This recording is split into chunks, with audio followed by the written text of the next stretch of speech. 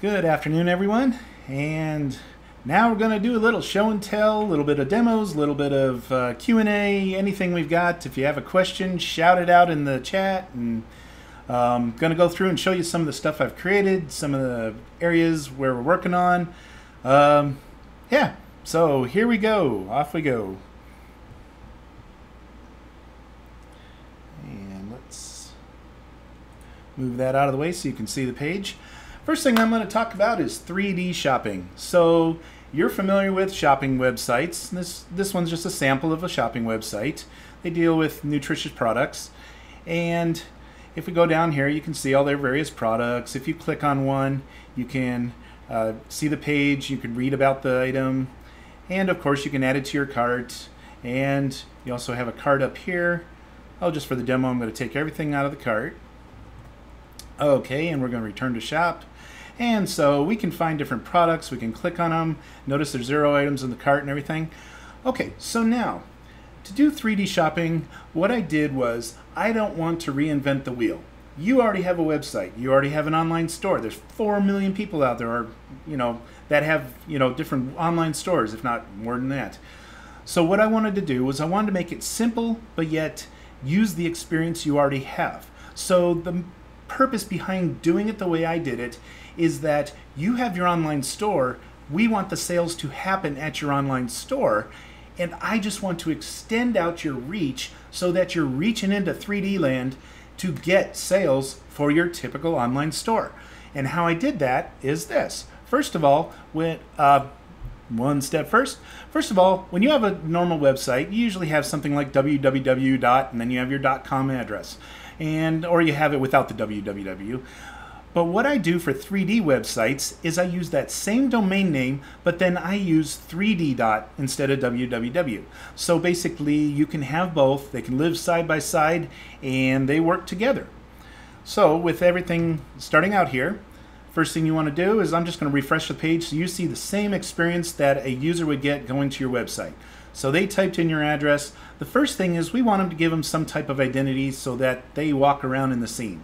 Now, without logging on, you can actually select between male and female, and then there's a little bit of customization you can do. The next part is if you do log in, you can actually choose from 10 different avatars, including 5 male, 5 female, one of them being what you're seeing here. Okay, so I'm going to go ahead and pick one. And the first thing I'm going to do is I'm going to set a couple colors. And I'm just going to customize it a little bit just so that we have some different look to it. And this is the same experience the users can do. You can hold the mouse button down and drag it to whatever color you'd like it to be. You can select it on a touch screen. You can pick the joints or the surfaces, and you can click it in the scene. You can click it, down here on the list, and you can select your colors. Once you finish doing your colors, next one, I'm going to pick a couple animations just because, oh, it's fun. First thing is if I go in here, let's make it a happy walk. So now if I walk, see, he's kind of happy-go-lucky, yay. Okay, so that's the happy walk. And the other thing is there's optional gestures which allow us to select different things. We can say, okay, I want to load up a simple wave. And if you notice, he disappears real quick. What it's doing is it's reloading the avatar with this animation in place. So then I'm going to select the second one. Let's go with over here. So he knows when we're over here, and he can run. We can get other people's attention. As you can see, there's about 200 animations in here, so there's quite a few to choose from. If somebody counts them, they'll probably find out not all of them are in the optional gestures, but there are a bunch of them in between every one of the type of walk, run, backwards, forwards, turn, strife, the whole bit. So, okay, third one, we got a victory gesture. And last one, let's have some fun. Down at the bottom, I put in some different dances. So we're going to go with the snake hip hop. Okay, and now that we have those in place, I'm going to close the avatar settings, which leads right to loading the scene. I'm going to close that out of the way for right now. And the next thing is it loads up the 3D store. Now, mind you, this is an extension of your two-dimensional store. So the products are going to automatically populate on the store shelves. Now, just before I did this test today, I'm going to be completely honest with you, and like I said, this is a complete open, this is what I'm doing right now, and I'm basically going to show you as it is. So there's one adjustment I need to make, and that is, for some reason when you first walk in, it has one product on all the shelves instead of the random sample of everything. But if I go to categories over here, which let me get a little bit closer, I want you to know all, of course, is everything, but then these 4 categories that you see here are a direct extension of the categories in their shop that they created. So I'm actually reading them in from WooCommerce under WordPress. So what I get is the exact same 4 categories. You can pick it by categories, and if you notice on our homepage, on this particular homepage, there's different category settings here. They show a few of them, but I'm going to go into shop. And now that I've clicked all, you can select just one of them and it will sort by just that category. If there are more displays than what you're currently, the number of products that you have, it will repaint them onto each one of them. So let's say I had 3 products. You're going to see a 3, and then 3, and then 3 all the way around the room until everything's covered, so that all product displays have something on them. If it's more than what shows on the displays, I haven't quite added the thing to page through them and change what's next, but I'm working on a search page so you can be very specific of what you're looking for, and I'm also working on being able to page through so you can show, refresh and show the next pages of whatever the results are for what's on the thing. So now that we picked something, I want to show you what the display cases look like, and you should know in this particular case they're 2-sided. When you're designing a building, I actually give you 3 choices. There's this version, which is square, and they're 2-sided so that the buttons and pictures, and notice the title on the top, if you move your mouse over the picture, it gives you the short description that you put in WooCommerce.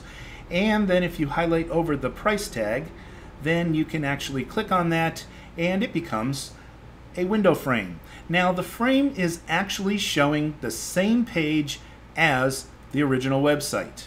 Okay, so you have this on here. If I click on one of these and view it, then basically this page is the same thing as the page for the same product, obviously.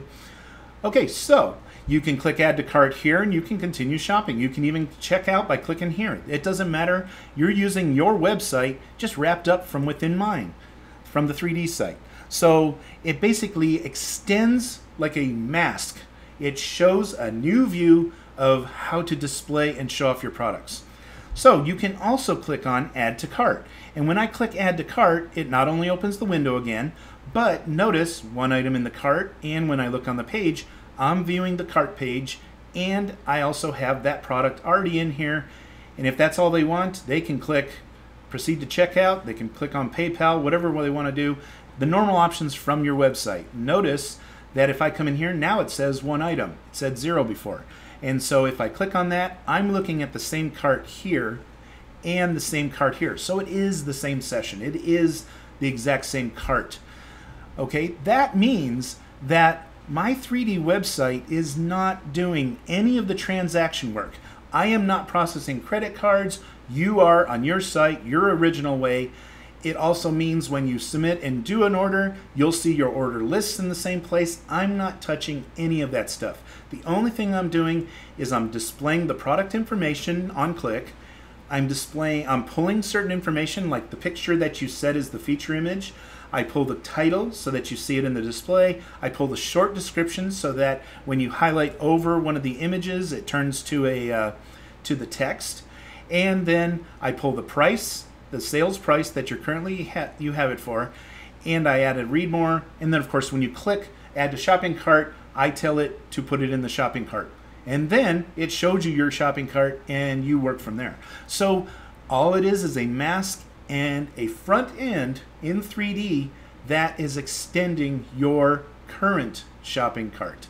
So as you update your products there, they're automatically updated here. You do not have to do anything on your 3D site to maintain it once the site's built. Okay, so that gets you past that part. Now people can buy the product, and of course you can close that out, and you can you basically have extended your 3D shopping cart or your shopping cart to work in 3D. Okay, now another thing that is in a lot of the stores is I add a link for shopping cart at all the registers. So somebody can click that and they can bring up a cart. So if they were browsing around and dropping things in the cart and all of a sudden they closed everything off, you don't have the picture anymore. You don't have the link back to the website. So I add 3D shopping cart right there, view your shopping cart there, and if they go to head out the door and go someplace else, it's next to the door too, and you can click that and you can be reminded, hey, check out, you had something in your cart, do you want to purchase that? So a little bit of friendly stuff, a little bit of promotion, a little bit of helping them out, helping them find their sites.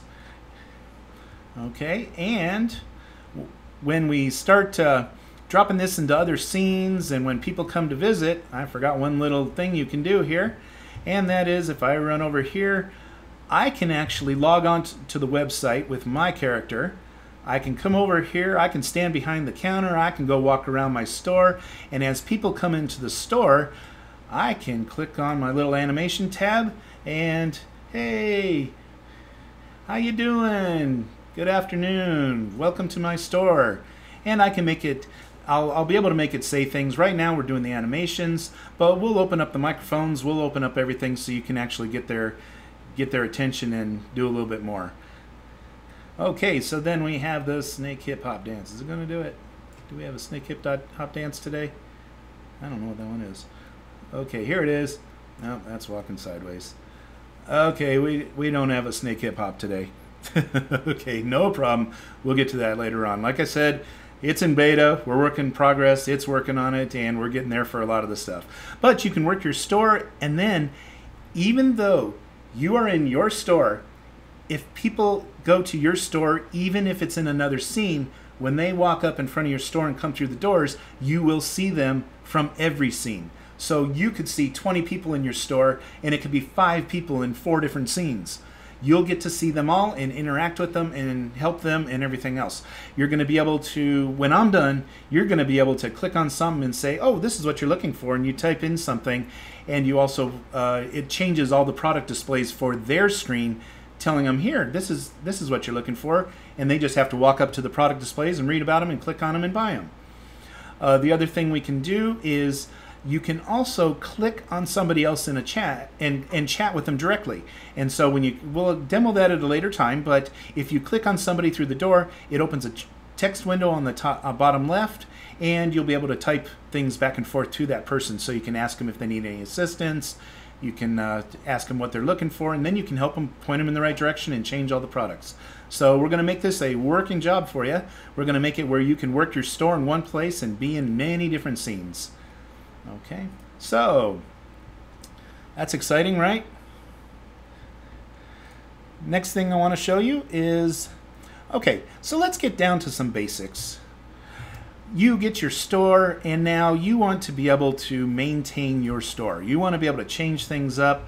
Well, what I have is I have a full 3D CMS, which means content management system, for updating and changing your own websites. Now, to demo this, instead of pulling open the store already built and everything, I just want to show you how easy it is to work with some of these basics and actually create things. And you can create communities, buildings, or things. Remind you, communities are your 3D scenes.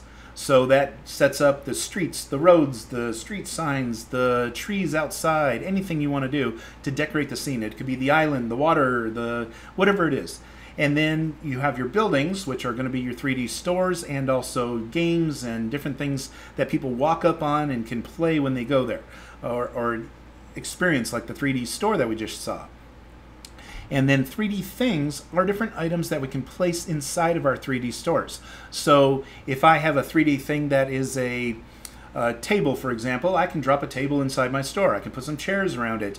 I can have a 3D object. So like you saw where those were the pictures of the items, I can actually build the item in 3D and then drop it in my store, and when people walk in, they see the item and can walk around it and interact with it. So the whole idea is to make it fully interactive and fully 3D. Okay, so I have my building. First thing I want to show you is that we can come in here to edit building, and first level is these are different building blocks that we can add. So we have things like a wall, a floor, a box, a rounded box, cylinders, half pipe, cone, sphere, dome, triangles, and polygons, and all kinds of good fun stuff here that you can use. I'm going to start with something simple. I'm going to go with a sphere, and notice as soon as I click the button, two things happen. First of all, in your scene, you see a sphere. Now, another thing I want to show you real quick is down on the bottom left here, we have quick editor settings. One of these such settings, I'll show you some of them at different times, but one of them in particular is avatar camera off, is on right now, and I'm going to click that button. Now what it does is it allows me to separate my camera walking around and looking at things from the avatar's perspective of the things you're looking at. So as I'm building things, it makes it really easy to move around, look at it from different angles, jump in there and and view it from all different sides, adjust it, move it, whatever you have to do. We also have these guidelines on the object. Another item down here is you can turn off and on the guidelines as you're working with it. That way, if they're in the way of seeing something, let's say it's a small object, you can turn them off, adjust it, turn them on when you want to align things, and you can kind of adjust it as you go.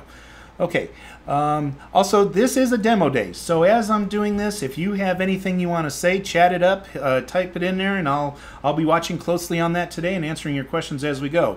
Also, just so you know, Mondays, today right now, we're doing a demo and a Q&A. If you want to watch me actually code and build the product, we're building 3D open source internet, so anybody can host a part of the 3D internet. So if you want to watch me code it and get the product ready and be ready for release, then make sure you click follow so that you can always know when I'm online and coding, because I code at all hours of day and night, and I'm always jumping on and offline and showing you where I'm at the time. Okay, so continuing on. Okay, so next we have this object in the screen. We place a sphere there. Notice the first thing I can do is I can hold down left, right, I can make it move in all 3 dimensions anywhere that I want to put this sphere. I can also up or down and place it wherever I want it to be. I can also size it in 3 dimensions. Well, of course, if I show you a dimension that I'm not looking down, it's easier to see that it moved. So let's go this way, and I can also, let's go narrower, taller. See, we have full control over the size of the object we're working with. The next thing is, let me go taller just so you can kind of really see what I'm doing here. Notice it can go down into the ground, no problem there. We can also raise it up if we want to. The next part is rotation. You have 3 axes of rotation, to be proper. And of course, you can turn it and go. Okay, and I'm going to raise it up just a little bit higher because I kind of want to show you. The first thing is covering type. Now, for those of you that have programmed and worked with meshes and stuff, when I call these molds, the reason is because I'm wrapping it in a bunch of different information based on 3D browsing.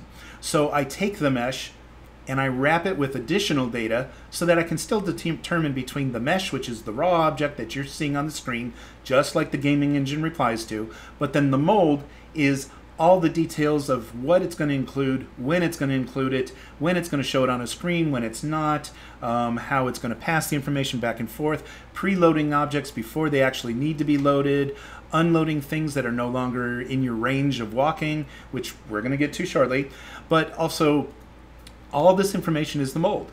Well, then on top of the mold, when you work with meshes and you do programming, a mesh is basically an object. So a sphere in this case, a box, a rectangle, whatever it is, it's a 3-dimensional object. Okay, and can be 2-dimensional, it can be, well, it can be 2-dimensional or 1-dimensional. It can be a line, it can be a plane, and it can also be a dot on the screen, so 1 pixel. So, okay, back to where I was going.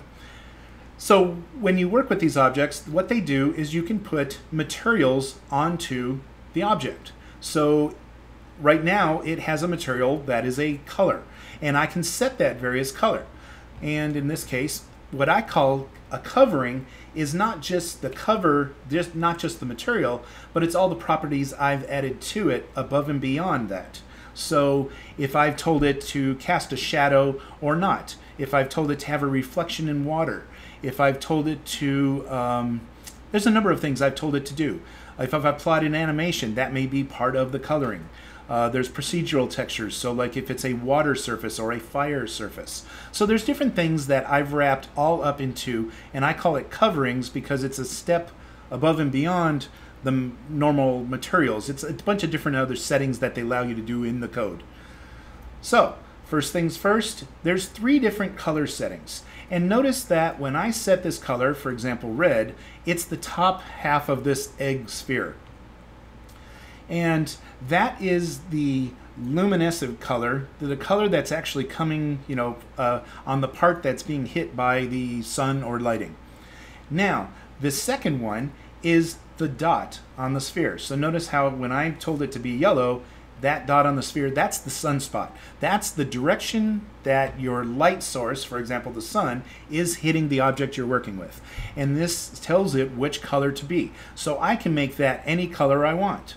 See how I can just adjust it to, I can go all the way around this outside area and pick the color I want it to be, and then I can pick the darkness or shadowing of it to be from perfectly white in the top left corner, perfectly black in the bottom right corner, which pretty much gets rid of it, or a shade of the top right or the bottom left. You can pick whatever grayscale color you want it to be, but you get to pick which color by going around the outer circle, and all I'm doing is holding down the mouse. It also works with touchscreen.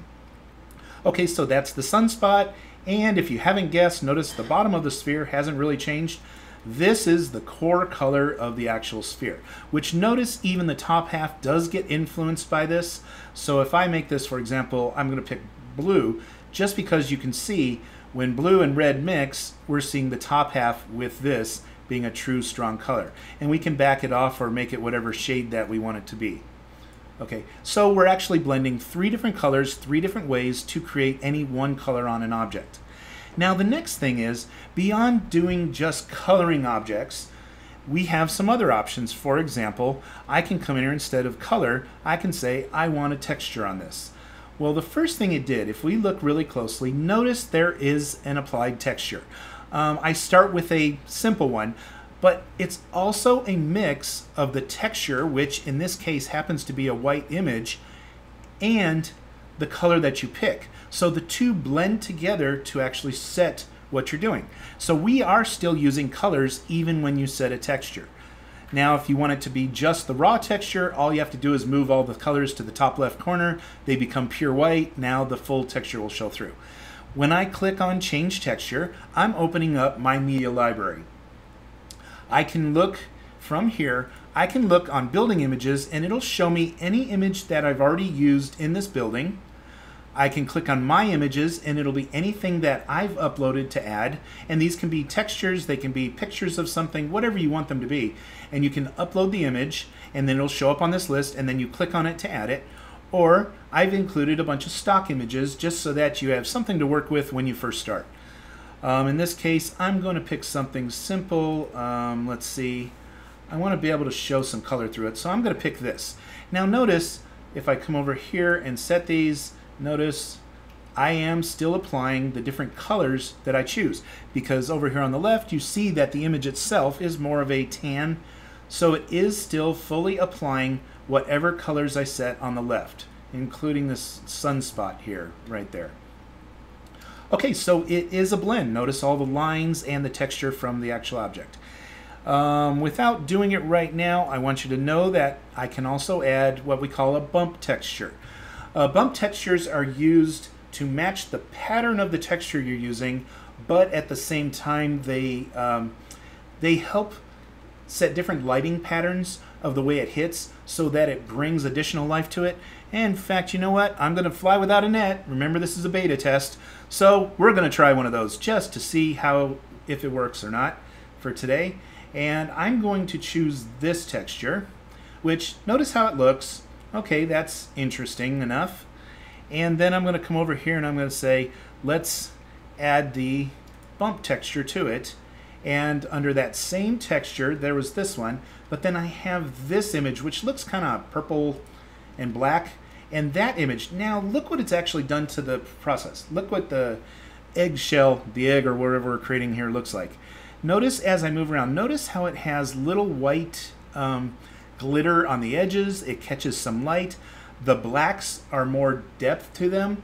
The edges here of the color areas actually look like they stand out. This is a way that we can create things that actually have a depth to them just by using two images. So notice that's this base image and this image added to it, and then now in this case we've applied color to it. Now if I wanted to show more of the original color, I just go to the top left for the white, or I can pick whatever shadow or color I want it to be. But notice it still takes on the bump map, which is this guy, the purple and black, and that helps with the highlighting. So we get this little edges, helps with shadowing, and it casts the shadows to make each part of it stand out and look like it's in 3D. Later on I'll show you a cobblestone street that I use this technique on. Okay, but did you notice how easy it was to create that? I said, I need a sphere. I'm gonna size it this way, I'm gonna put it this place, and now I change the coloring to texture, and I just clicked a couple things and it's ready to go. So that's as easy as it is to actually create objects for 3D browsing. And I can save that sphere. Now another thing I can do is I'm going to show you on a cube object, because there's a couple things I want to show you with doing this. So I'm going to build a box. I'm going to, let's make it a little bit bigger just to do it. Okay, and we're going to make it a little bit taller, and I'm going to lower it just a touch. Now I'm going to put a texture on this box. There's two different types of textures. I'm going to start with texture just like we did the egg to begin with. And in this case, I'm going to change the texture, and I'm going to pick something that is directional. For example, bricks. If I put bricks on the page, what's going to happen is there's bricks, the pattern of the brick goes this way. So you come in here and you say, okay, here's a block wall, for example. Well, notice what just happened. The side on the right looks correct. That's my block wall. But then this side in front of me is actually vertical instead of horizontal. So what I did was I created a second version of that called directional texture, where now when you click that one, it picks up and says, okay, all around the sides, I need it to be a certain texture. I need it to stay horizontal. And on the top and bottom, I need those ends to match. So if I took this right now and I rotate it downwards so you can see the top of it. Okay, so the top of it is facing towards the egg. Let's say it points to the egg this way. If I walk around it, or even just, we're gonna shoot through it real quick, go to this side of it and rotate back around. Notice the bottom side is also facing the eggs. So those two sides match, and then the four other sides are all running horizontal. Now just to do it, I'm going to, let me back that back down just so we're kind of looking at the different sides. Notice another thing that happened with my image. When we look at this horizontally, notice that the edges do not match up. This one has it right here, this one is right here. The bricks don't look complete, they don't look in place. Well, what I've done is I've added additional Show Advanced Options section. You open that up, and now you can come in here, and the section it has that I'm looking for, there it is, Mold Texture Adjustment. You can change the dynamics, length and width, and you can also change the height and width offsets. So if I come in here and bump this a little bit, notice it's starting to move the pattern. Well, in this case it's up and down. Okay. The other way is you can move this and it'll rotate it right and left. So I may want it to be where the fold is right in the center or something. The other one that you can do is, okay, first of all, just so you know, 0 defaults to 1, and a 1-to-1 is by default what you get when you create a box. Okay, so when I can shrink it, and now I'm getting it more that direction. I can also shrink the width this way, and notice how at some point in time these two cross each other. And now look, when I'm right there, for example, let's go a little bit more, almost there. If you notice near the bottom, you're actually getting closer. Well, you can adjust it, and you can find where they look like they're lining up. Another thing to do is, if your dimensions are the same, then they come up perfect. So, for example, if I have a 10 by 10 box, 10 by 10 by 20, so it's all dimensionally straight. And then I come in here and I set the pattern to 1 and 1, and offset is 0. Offset 0. Okay, beta testing, but actually it's off by a half. Okay, I'll work on that. Actually, that's the 20 part. Let's go back to it just to show you that it does have some rhyme or reason to the dimensions. Okay, and we should have had something close. Okay, but you'll notice they're all going horizontally all the way around as it goes, and it does give some type of rhyme or reason to the way it does it. And you can size, so if you wanted it to be half the number of bricks, or there we go, now it bounced into place. 2 by 2, for example, for the size that we're using. It has to do with the original size image. It has to do with the painting on the sides, and notice that all the bricks line up. Now it looks like continuous real bricks that go all the way around corners. So it had to do with making these the same size and, you know, a couple different dimension things. Okay, so, and you can change the offset so that, for example, let's say when you first put it on there, you got like a half a brick on the top. You can actually adjust it. Oops, wrong adjustment. And you can set it so that everything runs right where you want it to, right on the edges. You have those fine-tuning abilities. This comes in really handy. Let's say I was building a room, and on the ceiling I have ceiling tiles. But let's say there's two pieces of tile that I put next to each other. I can actually line up the lines in the actual tile so that they come out perfect where the seams are. So there's some stuff like that you can do fine-tuning and adjusting. I'll get into merge shapes on a later date. They're kind of cool. I can create an object and actually cut it out of another object or combine them into one.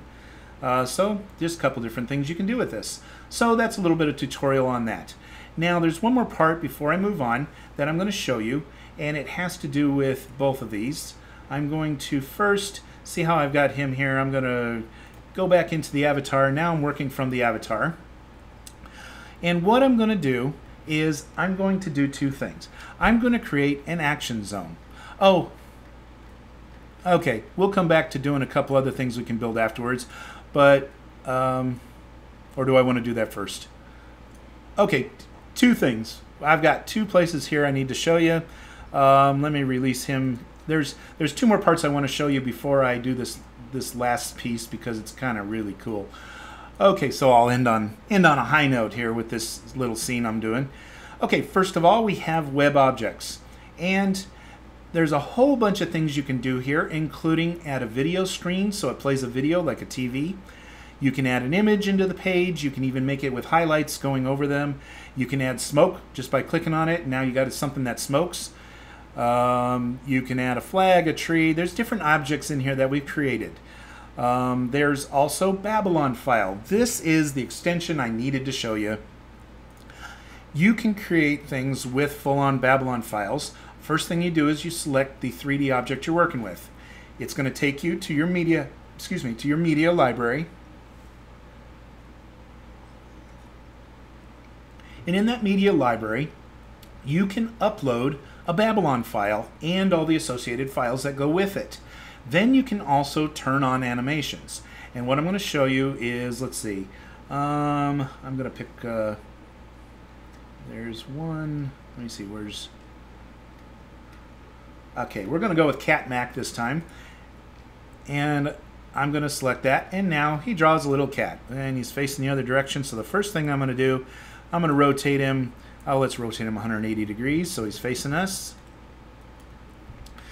Okay, and I can always adjust that a little bit less, a little bit more. I'm going to make him where he's over here this way. Next thing I'm going to do, I'm going to make him bigger. I'm going to make this one big cat. We're going to go 5 by in all 3 directions. So now I've scaled him onto the page. Now we have a great big cat on the screen. I'm going to lower him so he's standing on the ground, and I think it's 0.5. The bottom piece is a full 1 unit thick. Oh, just so you know, the conversion of units, 1 unit in here is technically about 6 inches, so a half of a foot. So if I want it to be 1 foot, I just double whatever number I see here. So if I'm doing a 10 by 10, I'm doing a 5-foot square. Okay, that gives you a little bit of reference of how to build things, what size the avatars are, if a 6-foot person's going to be able to walk through your door. You know, it gives you a little bit of thing. I try to keep it nice and rounded. Later on, I'll add it where you can select it to metric and you can select it to standard. You know, for all of us USA people that couldn't understand how to do metric. Okay, so I've added this cat in the scene.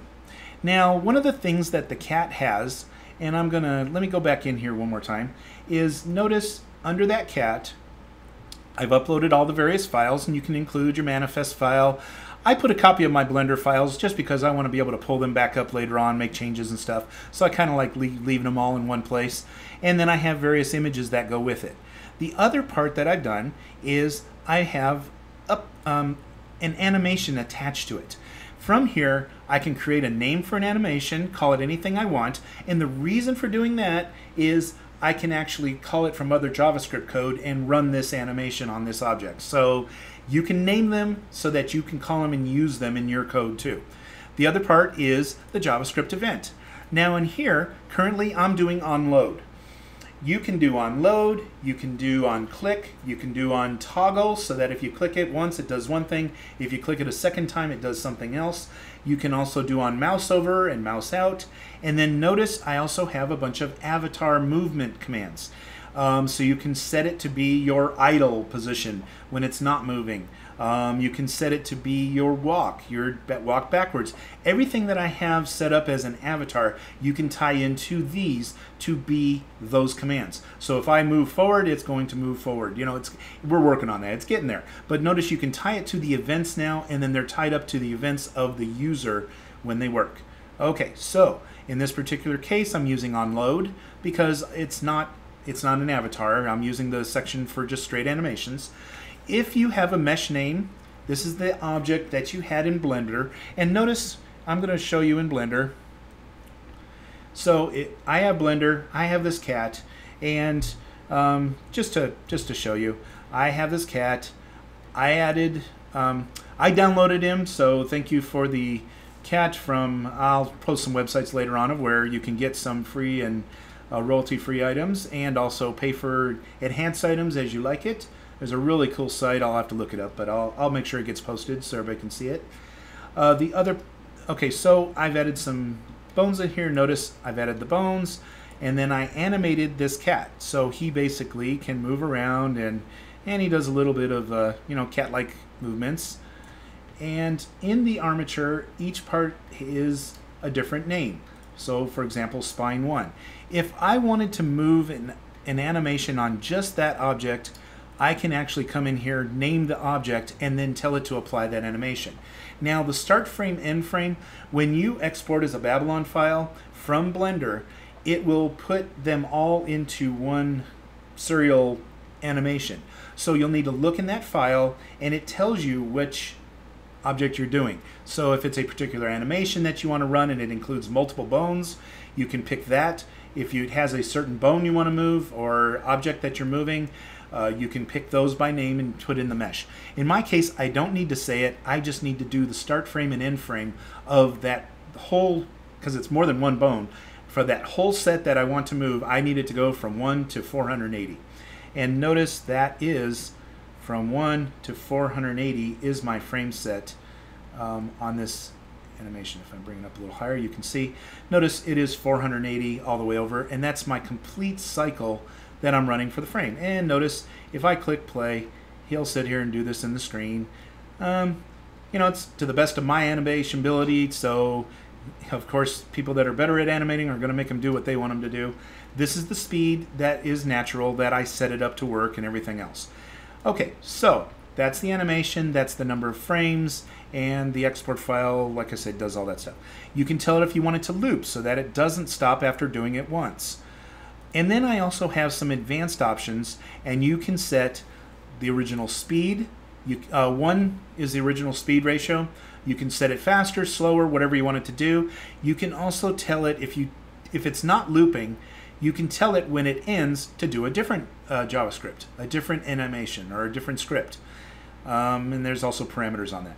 The other thing is you can also select a sound. So when this runs, I can have the cat purring, for example. All I have to do is click select sound, and I can also tell it how far you can hear the sound from that distance. Get into that later on, but for now I'm just going to say cancel. I don't want to change anything on this. I just want to use this animation in the scene. So I'm just going to close my media library back off. I have him in there, and now when I save this, okay, and it's, like I said, it's beta. I'm not done coding this section, so you actually have to reload the scene, which I'm just going to do a refresh on the page. When I'm done, you won't have to. It'll automatically kick off the animation as soon as you click the button. It's in progress. Okay, so now notice my cat over here is animated. He's walking around, he's moving his head and doing the different things. Okay, so I've animated a cat on the scene, and it came directly from Blender. So it's that easy to add objects into 3D browsing.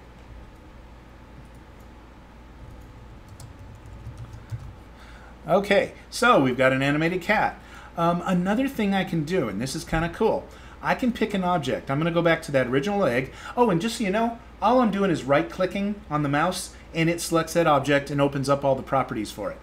Another thing I'm doing is if I move the rollerball, the scroll wheel on my mouse, it makes the guy walk backwards and forwards. If I hold down the left mouse button and I move the mouse, it will turn the direction you're going. You can look up and down. You can look left and right. Now also you can use keyboards. So you can use the arrows on your keyboard to turn left, turn right, go forward, go backwards. You can hold down Shift and he'll run.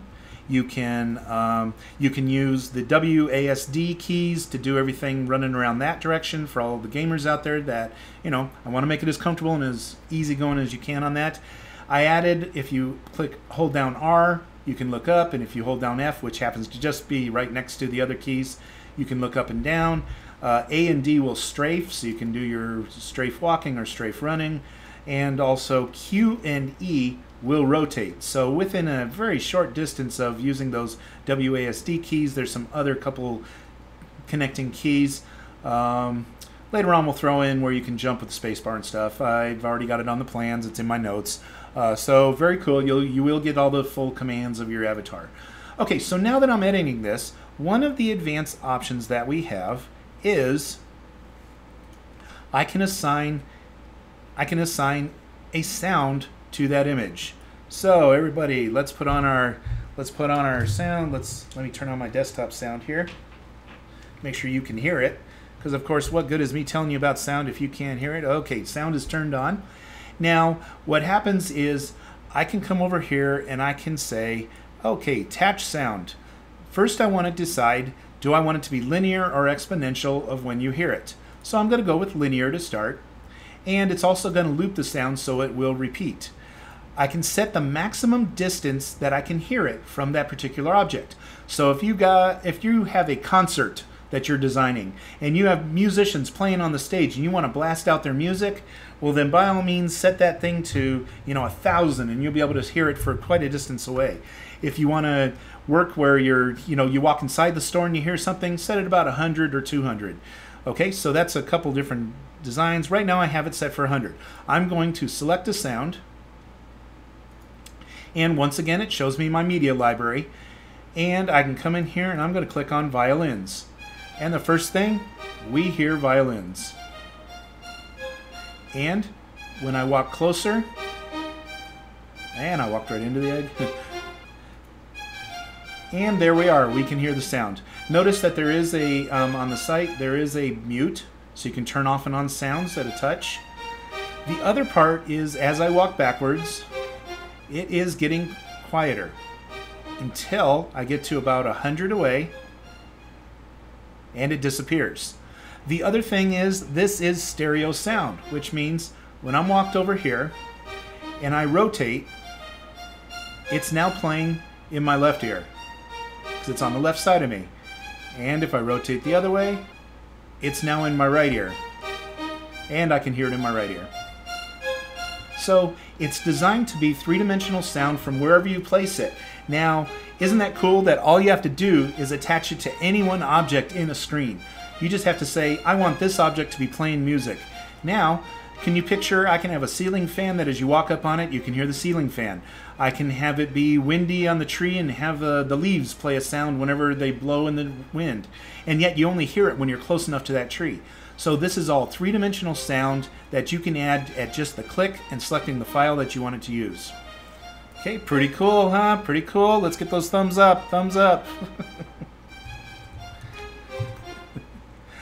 Okay, so going on from there, let's see where else I'm going to show you. Okay, to give you a little idea about that, let me take you through another scene. This particular scene, I want to show off a little bit that we can do with the sky. This is kind of cool. So right now, the sky so far is set up to be dynamic. It's set up to be adjustable for the person who wants to create the scene and the mood of their scene. Now, one thing that we can also have as a future option, it's not there yet, but the future option would be, if I'm looking at a scene, I can actually make it be real time, and maybe two choices. Real time, so that it's the time of where my store is, and you would see day or night based on my time as a host. Or we can set up the scene where it does the user's time. So if it's daytime for them, it's daytime in the scene for them.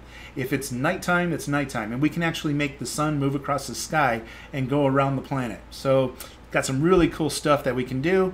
We'll play around with those and we'll go from there. But what I want to show you right now is when you're working in a community, so you're setting your scene. I've created different hills here. I have a water. I have a cobblestone street, and by the way, that does use the bump map that I was talking about before, so you can kind of see it a little bit, where it kind of shimmers and changes depending on where the light's hitting it.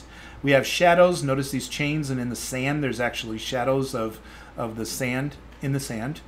Okay, so the scene has all the functions and features that you'd want. Okay, so then we have edit the community, and one of the options that we can do is edit landscape and scene. In here, the first one, sky settings. And when I select the sky settings, first it'll load up your current sky settings. Now right off the top, I can say day scene, which this particular one is, or I can say sunrise scene. And what'll happen is the sun moves down, and now you have a scene with the sun just above the water right at sunrise. We can also do sunset, and the sun takes off. Notice in this direction it's dark. It's because we were facing rises in the east, sets in the west. And there it is in the other direction. We have the sun. You can just see it over the hill over there, right there. And the other thing I can do is I can click night scene. And what I did for the night scene, just so you know, is I've adjusted this where it actually takes on the, it uses the sun and then sets all the settings around it to be dark. So I turned the sun into the actual moonlight for the scene. So we'll play around with that, but for now, notice it looks like a full moon glowing in the sky. Pretty cool, huh? We have full scenes. Okay, so next, after that, the other thing that's really cool, I'm going to go back to my sunrise, just so that I have something working over here. I'm going to rotate around where you can see it. And notice it's still working its way over there. I animated it, so it takes its dear sweet time getting back to where it needs to be, because nobody wants to see a sun move too fast. Oh, except maybe Mom. Okay, bad joke, ha ha ha. Okay, there's advanced options. So if I extend the section that says show advanced options in my menu on the left when I'm editing the sky, it starts with a whole bunch of settings based on how you want to paint that sky. Everything from the solar inclination, which is the position the sun is to the sunset, the sunrise. The sky luminescence is the brightness of the sky overall based on that sun. the azimuth, horizontal angle of the sun position, so you can actually move it to more of the side or more above you. We have all these different settings. For the sky appearance, this one actually changes the appearance with the colors in the sky. This one, the haze, and then there's some things about the scattering of the haze and the coefficient. So you can actually make it as grainy as you want or not. There's all kinds of fun settings there. You can play around with them and get the sky to look exactly as you want. I'm going to show you that if I change the inclination, for example, look how as I click on it, it moves it to different positions. And I can make it at whatever I like, including where there's even a little glossy coming across the water there. So let you set your sky the way you want it to be, and when you're all done, all you have to do is say save sky. Now that's part of your scene. Other things you can do is you can set the water depth. You can also set the ground settings. Ground settings are your extended ground, so that's the ground I show off in the distance, and in this case at the bottom of the water. I have water depth. If you set a scene, it's loading. Okay, if you set a scene to 0 water depth, there will not be any water generated for that scene. That doesn't mean you can't add water to a pond or something else, because we do have planes that have water surfaces and stuff. So you can actually set them in different places just to have a fountain of water or whatever you're trying to make. So there's different ways to do that. But this is the overall, like if I'm building an island, then I set the water depth around the island, and that's what I'm working with. Okay, so then I would have my land formation coming from underneath that water depth to up above the water level, just so you have it coming up and down. And if you actually want to see that, let me give you just a quick run over this direction. I'm going to go through my little gate here, and if I turn and run forward, okay, and as I go into the water, notice how there's little pieces that are sticking up above the water, and as we go down here, you're going to start to see, like, you can barely see it, but there you can, because of the light, there it is. You can see it better when it's not showing. You can see how his pant legs are down there, but also you can see this part that goes around the land formation. That's as deep as I set the water here, and if I change that, like less, notice I'm actually I'm going deeper. Notice he's getting deeper in the water, and as I go up, it's not as friendly for going upward. I have to actually walk, or he's moving slowly upward as it goes, because it detects that he ran into the ground that I just moved out from underneath him. So that's how you set the depth of the water, though. Okay, and cancel that. I'm going to leave it where it is. And then you can also set the gravity. So if I'm building a scene that looks like Mars, I can set the gravity to a fraction of that, which it is on Earth, and you're going to get those effects when you jump or with the physics engine for like when you're driving on it, and it'll take on the effects for anything that uses gravity. So it will be your use gravity setting for your scene. In this case, I defaulted to 9.8, which is Earth's gravity. Okay, and let's go this way. Okay, so now, whoops. And notice we even have a water sound in the scene. So the browser actually picked up and had a mute button also. I added one to my browser, but of course theirs is going to override, use it at the browser level, but mine works in all of them also. Okay, so now the last one is you can add new ground terrain, which would be adding objects like these hills out here. Okay. So you can add objects, and you can even do multiple textures on that. We'll do a separate session on that because it's a very unique scene type of thing. The next thing I want to show you, and I'm going to move right on into this, is what makes 3D Internet 3D Internet. So I'm going to move to a simple scene here, and I'm going to talk a little bit more about action zones.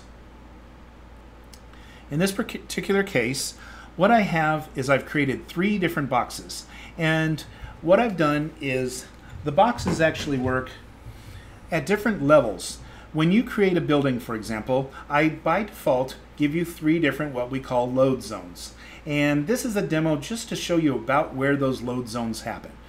Now, the first one, the blue box, is going to be my extreme load zone. That's an object that's set to load in that particular load zone. In fact, if I right click it, what I have is under Show Advanced, I have Extreme Load Zone for Shape Visibility Distance.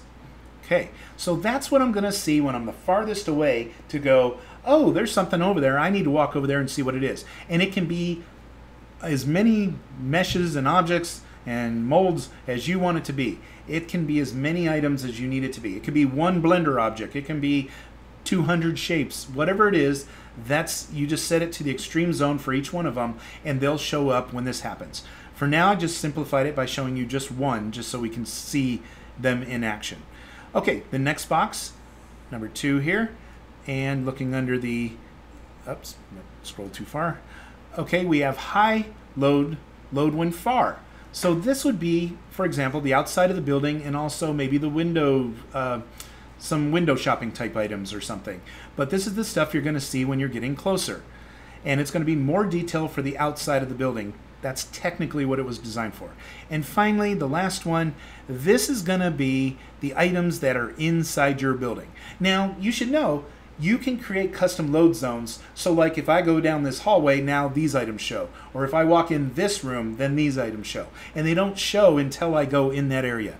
They can be just outside the door of a room. So when you walk outside that door, before you go through the door, it loads up everything that's in that room. All of a sudden you walk in, everything's already loaded. So there's some techniques I'll show you, and there's some real cool tricks of the trade that I'll get you through. But for now, I just want you to know that this is the core that makes 3D browsing possible.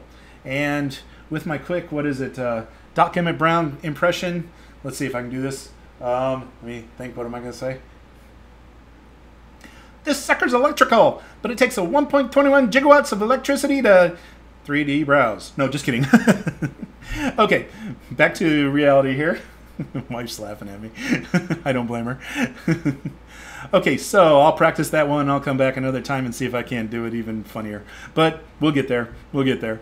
Okay, so what I have is 3 different items, 3 different load zones, and I'm going to just default off that box. Now notice when I walk backwards, first thing is right about, let's say, where's it going to happen? And now let me reload the scene because I was editing it and changed it. I just want to make sure it's going to load and do everything we want it to here.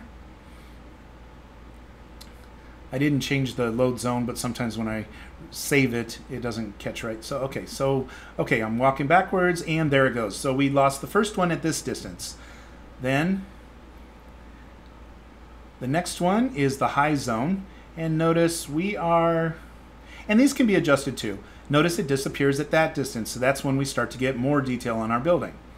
And finally, the extreme zone.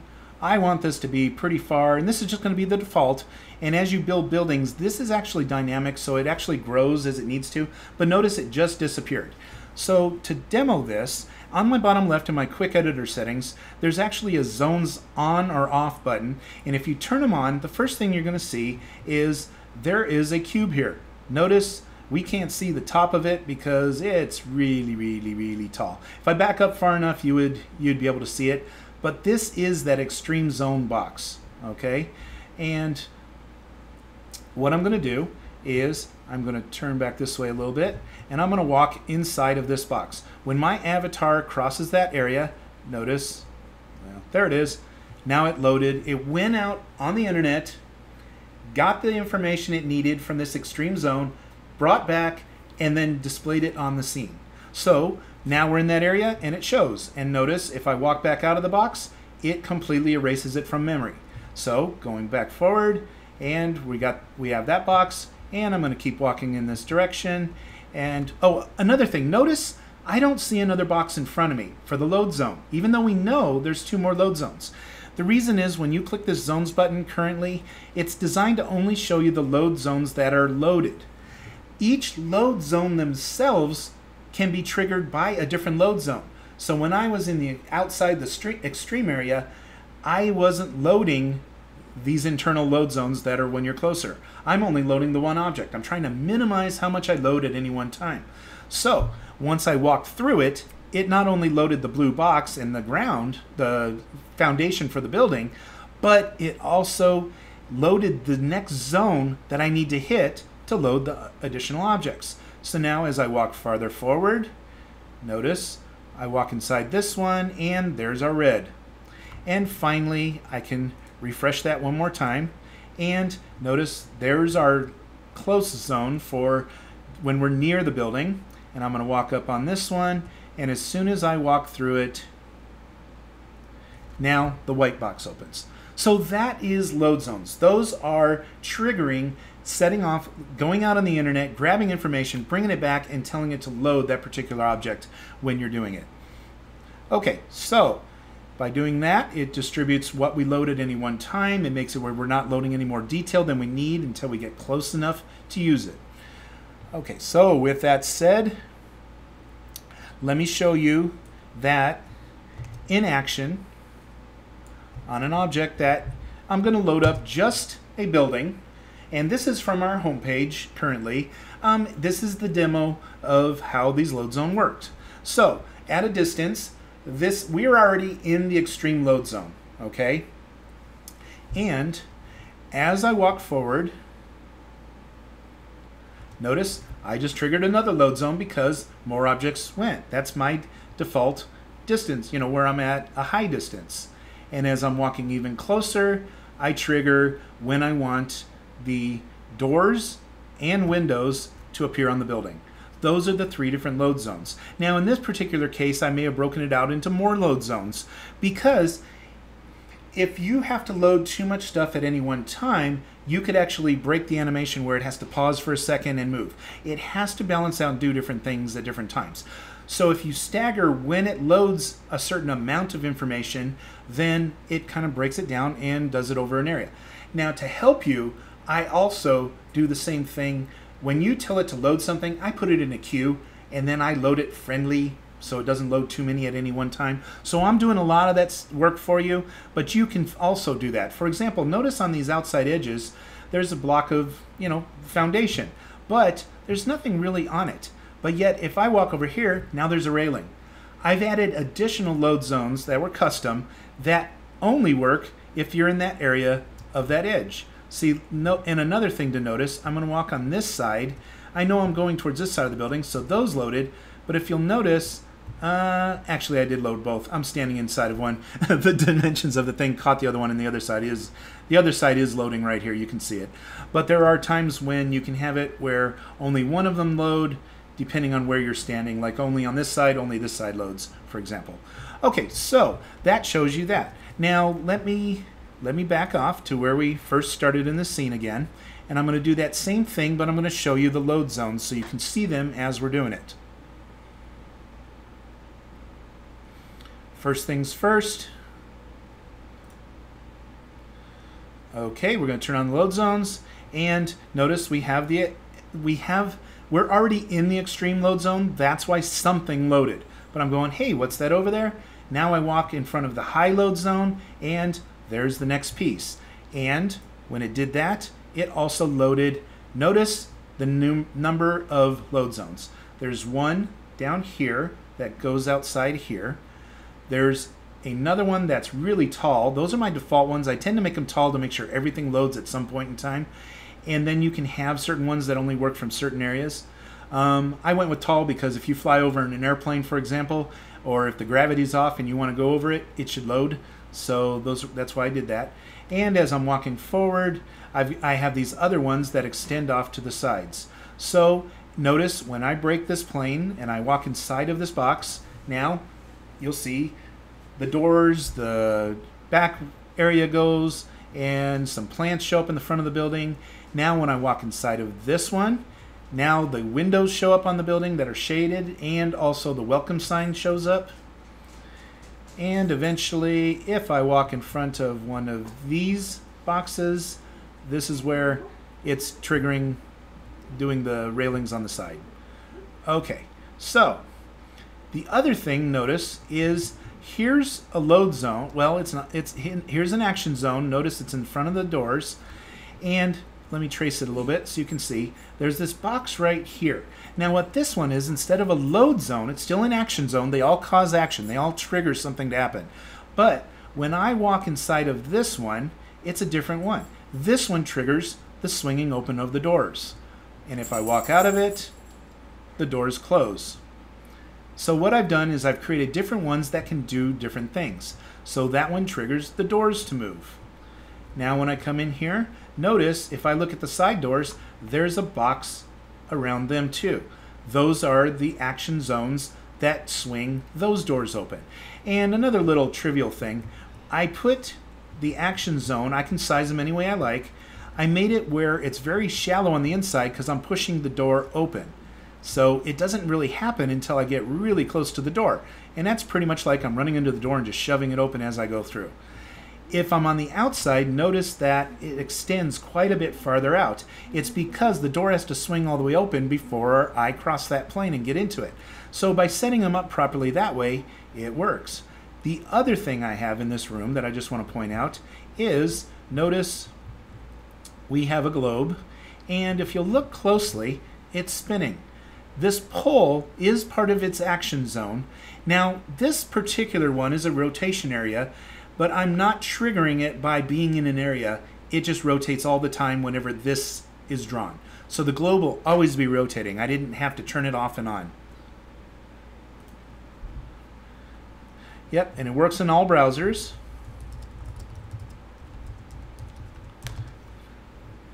And okay, so notice the pole itself, the axis is spinning, and I told this globe, which is basically a sphere like we created in the last scene, and with an image of a world on it.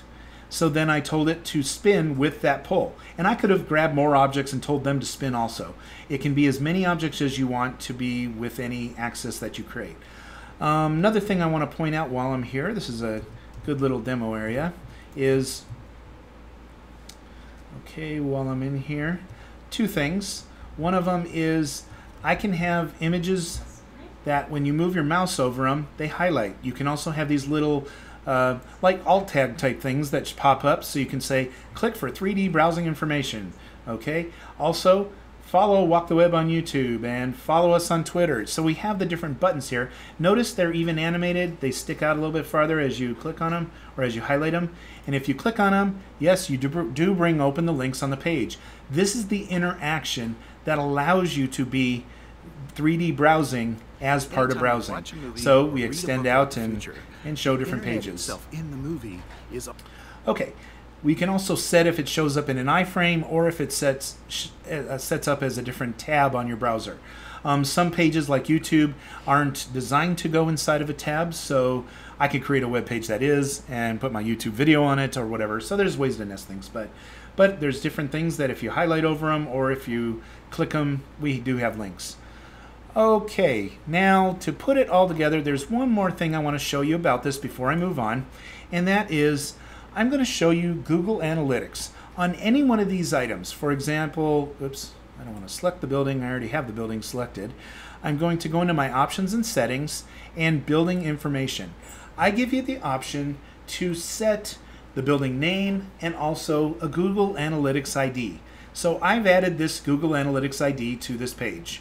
Now I may have to change that later on just because other people just saw what that was, but okay, we'll worry about that at that time. Or actually I'll change it after I get done today, but I do want to demo this to you, so it's important that I show you what I have there. Okay, so you put your Google Analytics ID there, and the reason I didn't bother hiding it is because when I show you this page, you're going to be able to see that ID anyway, so I'm not too worried about that. I'll change it. Okay, now when I bring open this web page, and I'm going to make it side by side so you can see what it's doing, and I'm going to load this from scratch. So I'm loading being able to walk up and see this building. And remember when I said we're starting in the extreme zone. So it's loaded the extreme zone, and notice I just got a hit, and I'm out here in Riverside, California at the moment, and that's showing me as an active user. And notice the page that it loaded is building-far.php. I'll make it friendlier on the paths, but that is saying which building it loaded, which community, and everything that it does. It shows the distance, it shows where it is, but it says it load building far. So then I'm going to show you where the zones are again, and I'm going to walk inside of this zone. And when it triggers, when I walk inside that, what's going to happen is, it takes a second, there it is, and now we have, it's still showing building far, there it is, the new click, and it updated, and now when I show you, it says building-near. So this is a way of you knowing if people saw your building from a distance, did you draw attention to it? Can you improve what it shows from a distance so that they are interested to look closer and see what it is? Then, did they walk closer, and did it actually show the building load at the next level? So we can set up these different custom levels where each one can be showing us on our Google Analytics, and we can tell how far or how much they saw before they walked away. That'll also give us statistics on how long they spent on the site, how long they were looking at our web page and stuff. We can do different things to help determine how their interaction went. Because notice, like if we were in a 3D store or something, if you walk inside there and I click on a product, I would see that you read the product information about a certain product. I would see that you clicked and added it to your cart. Every one of those become your page views for your particular building. So very friendly, helps pass it in, helps track it, and you'll know exactly what you have. Okay, so, and don't bother worrying about that Google Analytics ID. I used that one specifically for this demo. I used it for this building, which isn't going to be on our homepage in another couple days. So, with that said, now you have the Google Analytics. You can tell exactly what your website's doing. You can tell because of that, and partnered with your Google Analytics shown on your online store, you'll be able to see everything that's going on. You'll be able to see if they came from here, if they're looking at it through 3D, because you get the statistics there too. And now that we've shown all that, I have one last thing I'm going to show you, and this kind of shows you how everything I've shown you today comes together. And I'm going to open up a scene, and this particular one has items we've brought in from Blender. We've added animation. I've added animation to the building. I've added animation to trees. We have the water. We have the sound in the water. We have a whole bunch of stuff. I put the Webby character out front with its animation. It's in a store. This kind of brings everything together so you can see exactly, get a good example of something that it'd be in the future. Okay, so as we come up here, I'm going to let it finish loading. What I would be doing normally, since this is the starting point, we have to wait for it to load each individual piece and get there. I'm working on those speeds, so as we go, it'll be running faster and faster as I go. But in this particular case, we're loading up everything right where we're starting. If I started you just a fraction down the block, then what happens is you see my store, and as you walk towards it, I can take that time to actually load it, but you're already interactive. So that's kind of a little bit of the principles behind doing it this way. The other thing that I haven't done yet that I plan to do is the building itself is all one, and then some objects inside are another piece, but I can actually set it up where we can split what comes in from Blender and load different meshes from within the Blender object at different load zones. So technical, it's getting into the future. Don't worry about that just yet, but since we just talked about load zones, I wanted to mention that we are going to be able to break that up and load different pieces from different distances. So you can have it do exactly what you want it to at different times. Okay, with that said, what do we have here? Let me do a kind of a walk around the room. First of all, tree to the left. Notice that is bending in the wind. I have that fully animated so that the branches are animated. They're moving a little bit separately than the trunk of the tree. I'm going to spin around here real quick and take note that, okay, we have the sun at a certain position. While I'm looking to the left here, notice I do have a light turned on in the actual light, the street light. And when you're over here, notice that the bottom of the light, the panel of it, is actually casting a shadow on the ground. So you can actually put light sources in objects. I'm going to get right up underneath it here and then look upward a little bit so you can see it. And notice the bottom of the light, and then what we have on the ground here, we've casted the shadow of that exact light source. And that's different than the sunlight source. So notice we can have multiple light sources and we can cast shadows from each one. Okay, we've set the sun to be coming up over in this direction. Notice off to the left there. If I look up a little bit, there's our sun.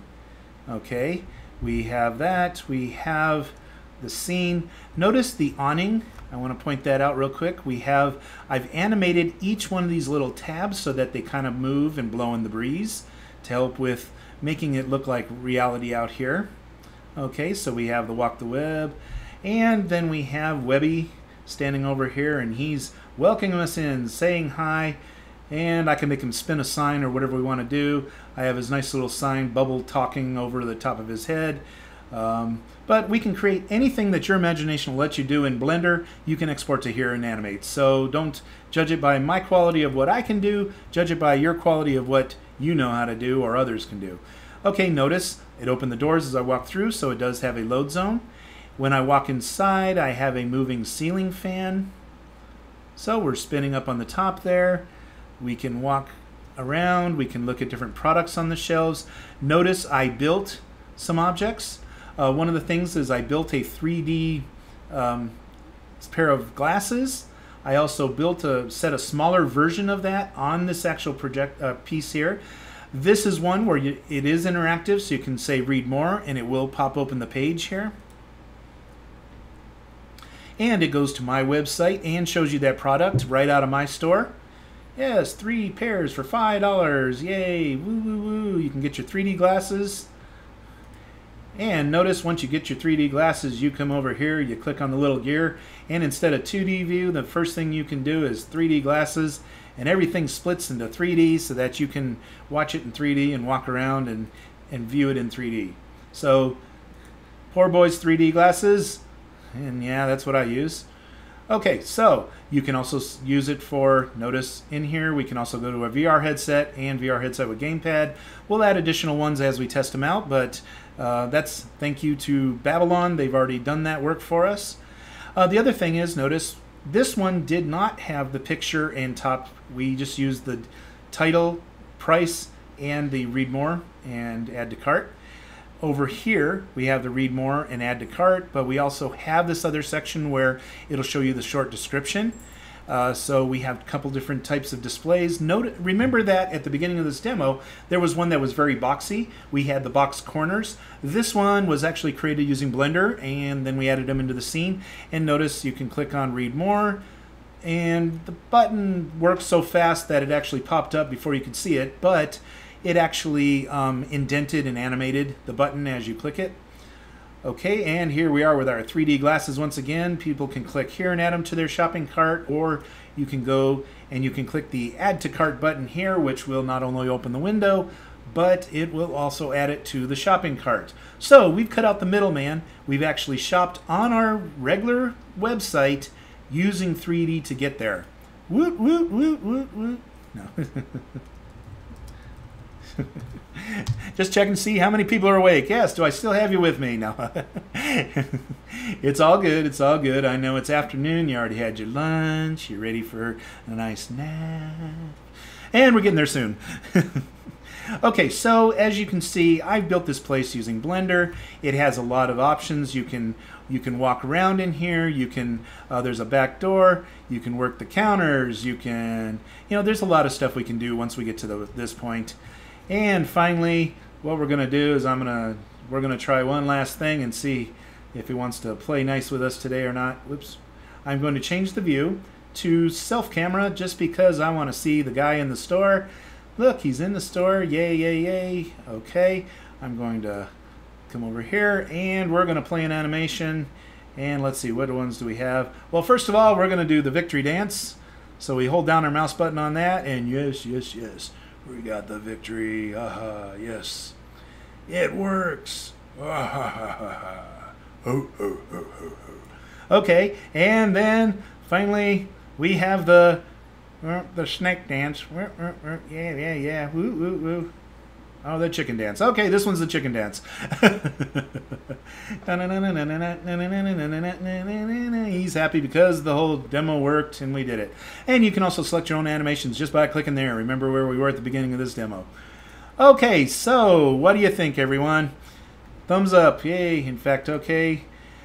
I want to thank you all for joining me today, for checking out the demo. We'll have it back here for an instant replay so everybody can check it out. And I want to thank you all for coming, and enjoy the demo, and like I said, make sure you follow me so that you can catch me while I'm working in the regular days on coding this, and we're going to release a whole version of this so everybody can become part of the 3D internet.